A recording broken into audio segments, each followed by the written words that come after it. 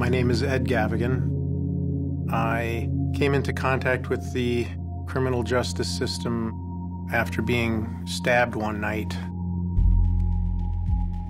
I was walking down the street, and it was about 2 a.m. 3 guys with knives just jumped on me without a word and just began stabbing me. The guy on the right had a knife with a 10-inch blade, and it just went in behind my collarbone, plunged all the way up to the hilt.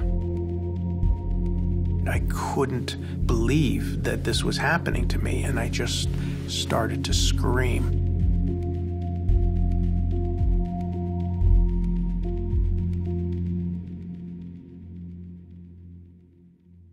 I never talked to any doctor who can believe that I made it.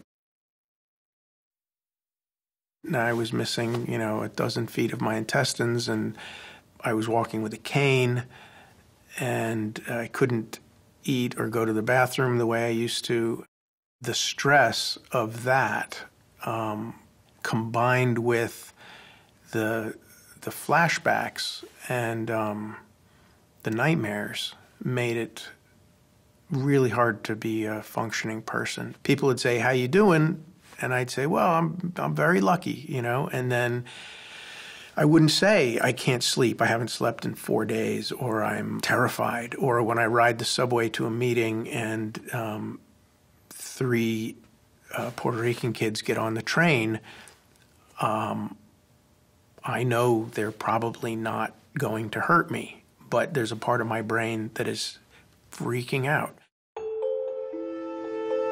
I was just really angry at everybody else who I saw going along in their day-to-day life who had no idea that they could just lose it all.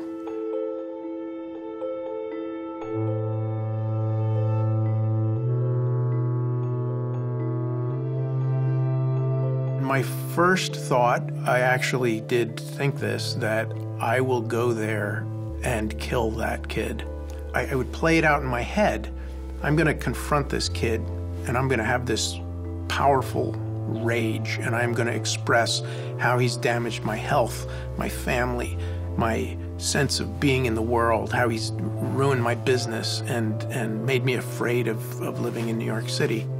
And as I played that in my head, I imagined this kid just looking back at me with a sneer.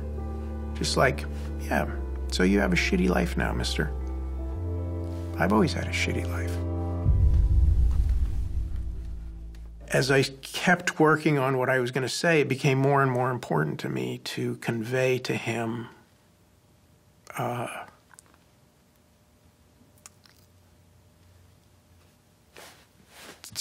this idea that we were each going to get a second chance.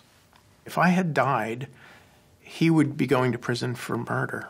And because I didn't die, he was only going to be charged with attempted murder. I wanted to say to him, on the day you walk out of prison, you're going to walk out of prison 10 years early, not because of anything that you did. You failed to kill me. I said, on the day you walk out, I would like you to remember today and realize that as bad as it has been, because I don't think it's going to be great where you're going,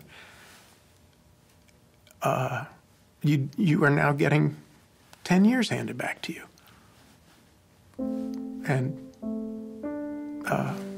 you should do something with that.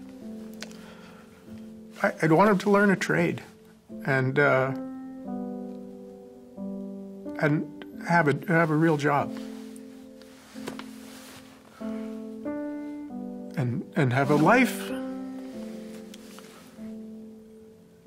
and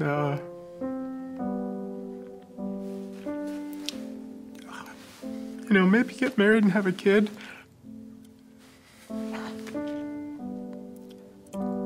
I'm not sure why it makes me so sad to say that, but that's what I'd want.